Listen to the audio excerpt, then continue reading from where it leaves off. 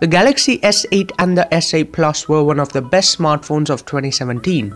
And their successors, the S9 and the S9 Plus, will definitely not disappoint. The device will be almost identical in appearance to its predecessors with a few changes. The location of the fingerprint sensor is changed, as its previous position was criticized because it was very close to the camera. According to the rumors, the Galaxy S9 is codenamed Star 1 and the Galaxy S9 Plus is codenamed Star 2. Both the devices will be powered by either Qualcomm Snapdragon 845 processor or Samsung's own Exynos 9810 chipset, depending upon which country you live in. The Galaxy S9 will sport a 5.8-inch curved edge Super AMOLED Infinity display, while the S9 Plus will sport a 6.2-inch curved edge Super AMOLED Infinity display. The S9 will have a single rear-facing camera, while the S9 Plus will have a vertical dual rear-facing camera. The S9 will have 4GB of RAM and 64GB of internal storage, while the S9 Plus will have 6GB of RAM and 64GB of internal storage. Both the devices will have microSD card support. Both the devices will sport AKG stereo speakers. So guys, that's it for the Samsung Galaxy S9 and the S9 Plus.